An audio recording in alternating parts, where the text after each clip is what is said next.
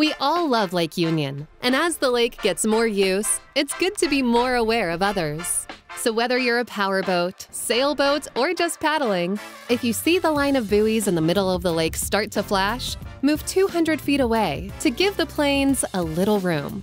You can still cross the lake, you can even hang out, but don't tie up to the buoys. And if you are near one, be on the lookout for a plane to take off or land. There's plenty of water out there to share. Have fun, be safe, and be sure to mind the zone.